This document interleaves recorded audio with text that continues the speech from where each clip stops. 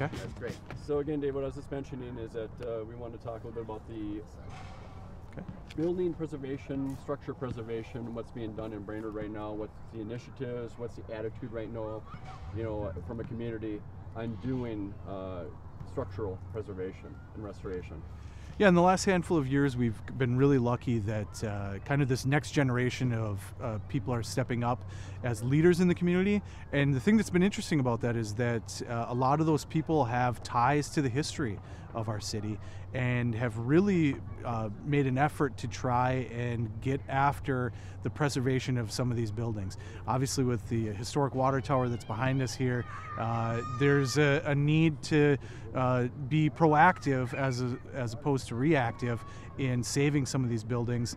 And that one in particular, the roof was taken off in the 70s, and it needs to have a roof put back on it to kind of keep that integrity of the bowl. And we're lucky that there's support. There's support not just from the community, but there's support from the leaders as well. So why preserve the water tower? What's the historic, or why is it historic? So one of the craziest things about that water tower is it's the first of its kind. It was the first continuously poured water tower for use in a municipality. And I can say that again because that was actually really terrible. But yeah. It's actually really unique because it's the first of its kind. It is the first continuously poured bowl for a water tower for use for a municipality. It was actually designed by a gentleman named L.P. Wolf, and he went on to make 3 of these water towers, but Brainerd was the first. And the thing that we've learned in our research of looking at it is it was more than just the water tower. It was this idea of water systems in general. At that time, water had kind of a bad quality to it, and our systems were not that great. We also had a lot of fire in our area. And so there was this concerted effort to have, from a medical standpoint, not just from an insurance standpoint, but to try and have better quality water for citizens. And we were just lucky that we were the first of its kind. You a question. So where are the other 2 water towers that were designed by the same architect? So there's one down at Pipestone, which a lot of people know, and we hear it all the time. The other one is actually located in Rochester on Pill Hill. And if you look at the 3 side by side, Brainerd's has its original structure. The second one in Pipestone is very similar, only half the size. And then the one in Pipestone is kind of the conclusion of that series, and it's a little bit different, but when you put them in line, you can really tell that they're all 3 by the same designer. In your opinion, what's the odds that the money be raised and it will be preserved and saved for another generation or 2? If you would have talked to me a handful of years ago, I would have said, I don't know what's going to end up happening. We were looking at cost of maybe upwards of $3 million was estimated.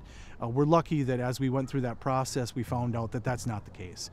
Secondary to that is that it can be done in chunks. So now we've really focused on that roof and getting that roof structure in there. Now that price tag's come down enough to where it looks very likely that we should be able to either get some grants through the Minnesota Historical Society or from other foundations, and then I believe that our community will step up and make sure that that is taken care of. Why is it so important to Brainerd? For example, it's on the side of the police car or the police cruisers, and the symbol is. So that's where I'm going with this, Dave. So why is it so important to the city of Brainerd? That water tower is so important because it really is it's a symbol of our city. It's become more than a water tower. If you really want to look at it, it wasn't a very good water tower. It started to leak almost immediately. It's had a lot of times where it needed to have it be drained and relined with liners to try and deal with some of the issues. But it's become more than that. It's not a water tower now, it's a monument. And it really has become the symbol of our city. The nice thing about it is no matter what direction you're coming into from any area into Brainerd, you can see it for miles. And it really has become this beacon. I like to refer to it as the beacon of the North. It really is the sign that you've hit our city, and it is more than just a old building. It is a structure that means a lot to us, and it's iconic. Last question. Brainerd really has evolved recently to really embrace history. Historians, Carl's an example of this. Can you just touch on that to wrap up?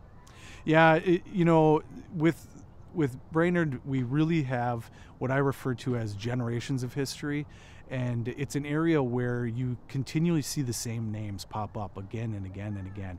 And what that does is it creates a kind of a legacy.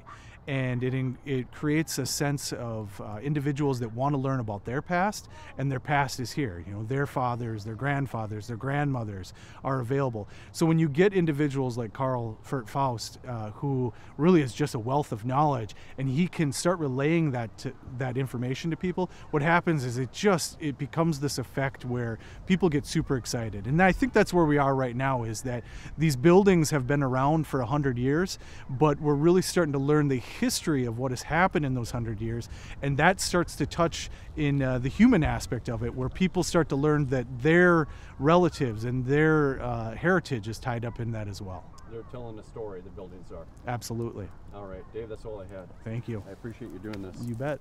Thank you so much. Really appreciate it. You know it. What a beautiful day. I love that you're filming on